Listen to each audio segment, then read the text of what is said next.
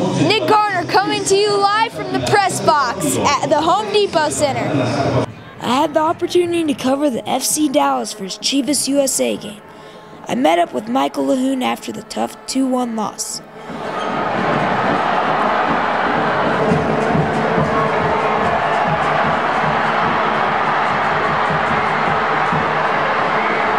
Michael scored the only Chivas goal and his first of the season, but was also part of the defensive mix-up that let the FC Dallas game winner in.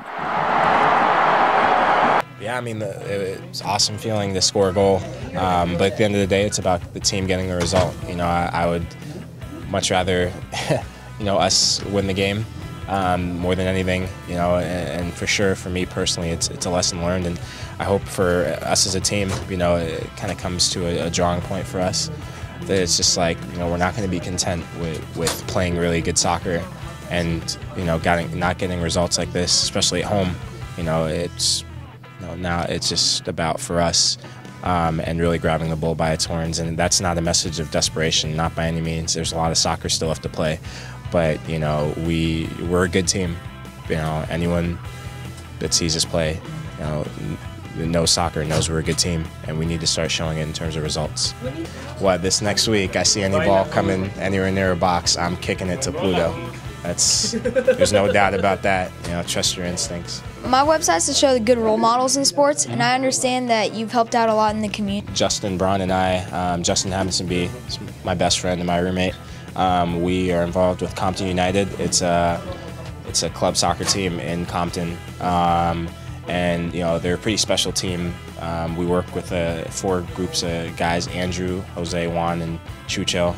Shout out to Chucho. And we meet every Tuesday, and it's a mentoring program. We do training for about 45 minutes to an hour, and then we go out to Subway. Got to promote good eating habits, and then just kind of talk.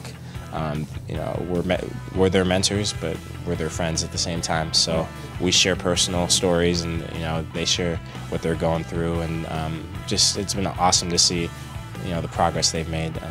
Not only as soccer players, but as people. And it's almost as if watching. I don't have a child of my own. That's for the future. But I can, when I hear my teammates talking about how you see your child grow and the positives that you see in their lives, it's almost that feeling. You kind of get a small piece of that. So, what did you do to help out the efforts in Haiti? Yeah, that was pretty awesome. In the off season, after my first season, I came back early before preseason, and that's when the whole thing with AD and the relief effort was going down. And I went to the Rose Bowl in Pasadena, and just did donations. There was a group of us. I think NBC was there, and they were promoting the whole event, and just a big group of us were there getting donations of people driving by in their cars. Everyone likes going to the Rose Bowl, so what better reason to go to the Rose Bowl and than help people out in real need. So, and on top of that, we're actually, our team and we've been involved in another effort in helping to build schools in Sierra Leone. That's my native country. And we had a bowling event in at the end of April, start of May.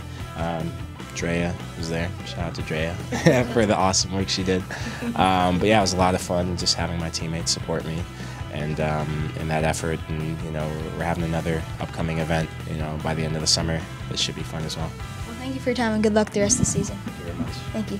From the Chivas USA vs. FC Dallas soccer game, this is Nick Garner for Sports Talk for Kids. Hey kids, let's talk sports.